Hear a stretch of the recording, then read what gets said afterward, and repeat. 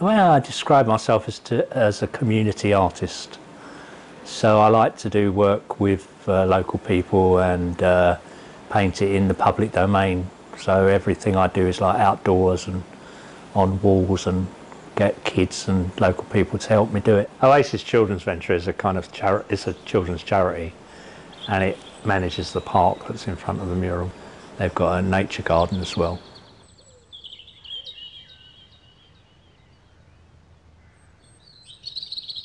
It's a history of the world's flora and fauna. So it starts off in, you know, primeval times when there was no people, just plants and insects.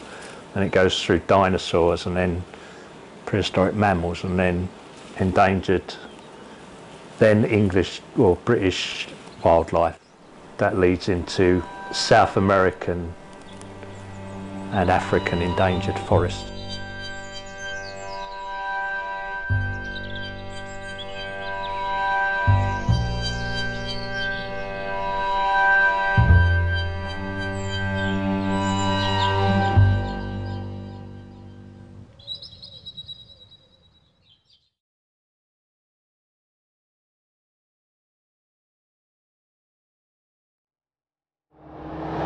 Tapestry of Life was about, you know, just celebrating ecology, really.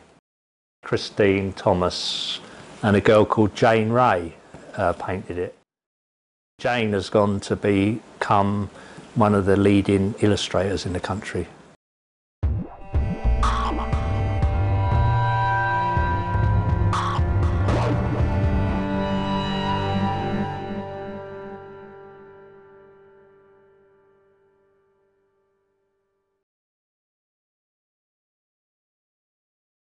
Morgan's was painted on the site of the old Morgan Crucible Company works in Battersea, near Battersea Bridge. And this was a company that was founded in the 1840s. Initially it manufactured crucibles, which are made of basically of carbon, and they're like large cooking pots. And that factory closed in the early 70s because the company moved out to bigger premises in another part of the country. And there was a lot of local feeling against this, and so the mural was part of a protest really against this process. It's part of a historical trend in the last few decades for these manufacturing industries to close down in the area and to be replaced by, in the workforce, by sort of service industries, and physically by new flats and luxury housing. It went on for about 2 years, and it was complete, I believe, by August 78, so it was up almost a year before it was demolished. The number 19 bus was probably our most famous bus. If you go back to like punk bands like The Clash, they even sing about sitting on the top of the 19 bus. The characters in it are all people who worked at the garage, so they're portraits of the people at that time. In the top right-hand window is one of my neighbours from Battersea, Mrs. Tuckey. A friend of mine called Steve Tuckey, he's a postman now, that's his mother. She remembers having a picture taken and all of that, and it was really interesting. They weren't really involved in art, but it actually got them involved by having their pictures taken and then actually turned into a mural.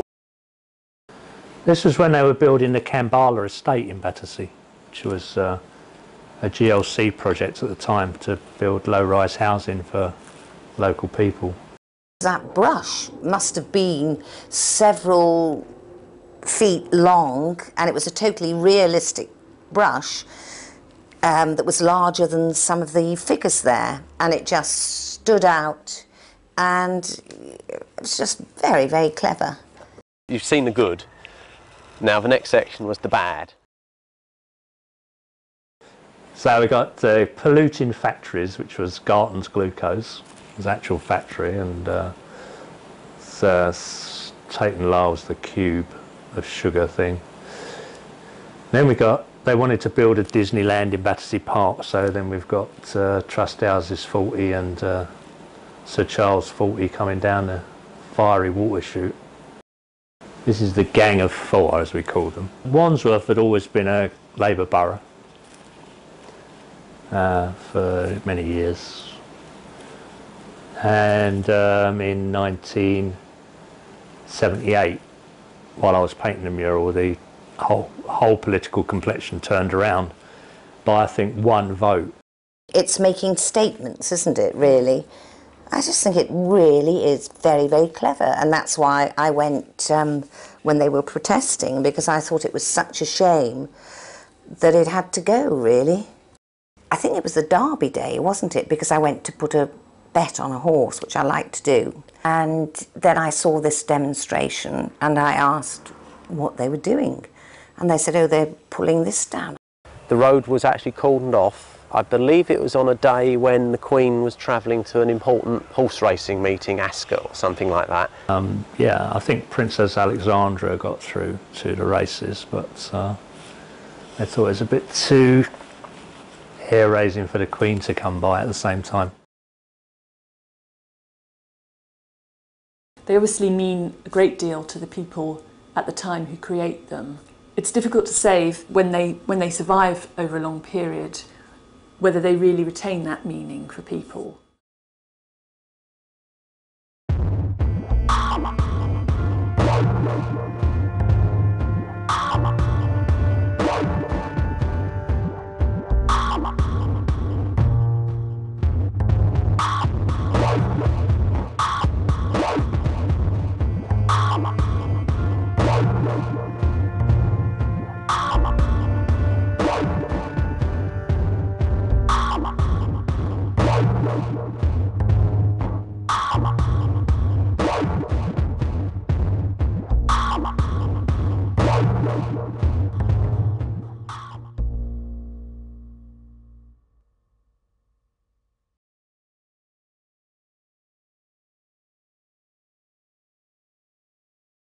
I worked with Battersea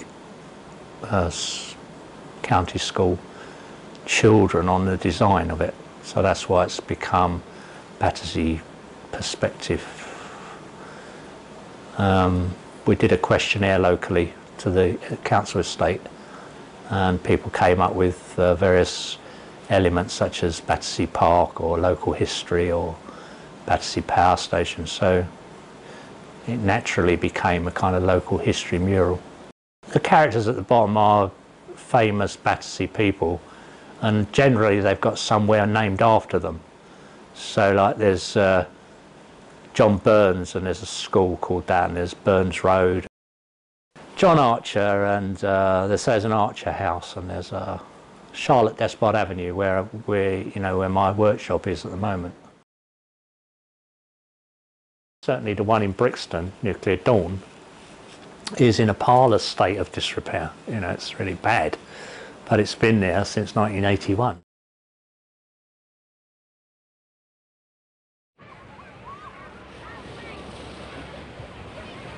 The seaside picture was local people taken down to the seaside in a coach.